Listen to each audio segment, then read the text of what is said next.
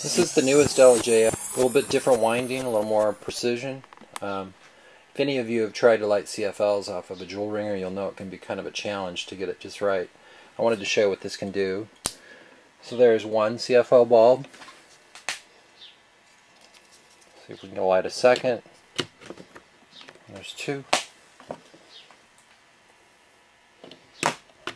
There's three.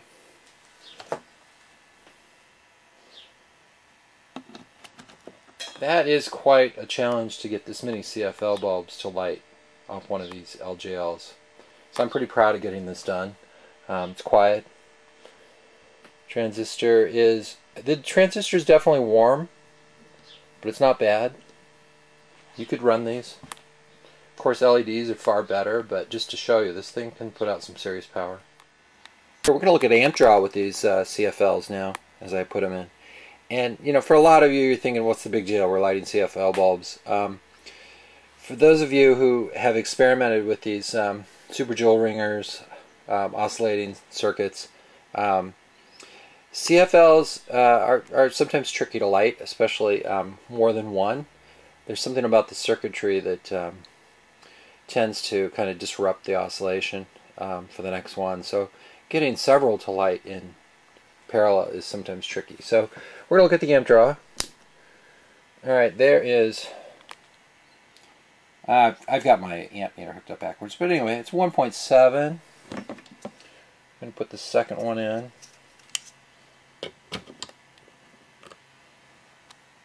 So we're at... See, it's trying to find a happy place. It's somewhere between 2.8 and 3.2. So it's trying to adjust to this load. It's having a hard time. So put in a third. Now, oh, we're solid. 4.3. It likes 3 running. And I noticed with the fourth, it has a hard time adjusting to the load. But we're going to see if we can get it to go. Yep. 5 amps. And it is ringing a little. You can hear that. Okay, I wanted to go through the dim and high setting, or the low and high setting that you can switch between. So this is the dimmer setting, and on one bulb we're pulling less than 4 watts. That's a 6 watt bulb. Second bulb, pulling less than 6 watts for those two.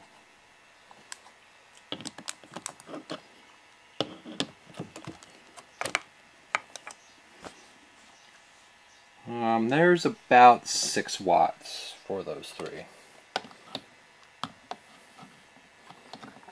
Again, this is on the low setting, kind of the economy setting if you really wanted to conserve your battery. They're still pretty bright. Okay, so we're a little over 7 watts. Now we're going to switch to the high setting. There's high. So we're pulling about double. So 1.3 amps for all 4 of those. They're quite bright.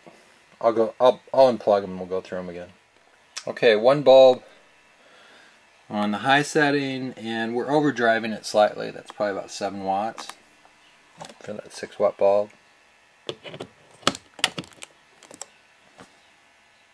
Now we're getting into some good power usage. There's less than 0.8 amps for 2 bulbs.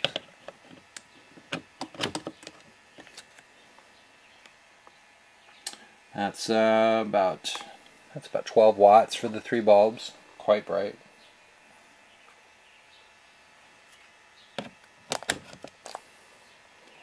There's all 4. So 1.3 amps. So if we toggle back to, and I'm just moving this switch, toggle back to the dim setting, we cut that power in half. So the switch is a little flaky. I mean, you kind of have to move it. Center's off, which is kind of nice. So no power. We're still hooked up to 12 volt. You just kind of have to push it up slow into position. There, we clicked in. That's high. Go through off to low. So that's probably what I'm going to make now. So you have the choice between a low and a high setting. This is perfectly usable light.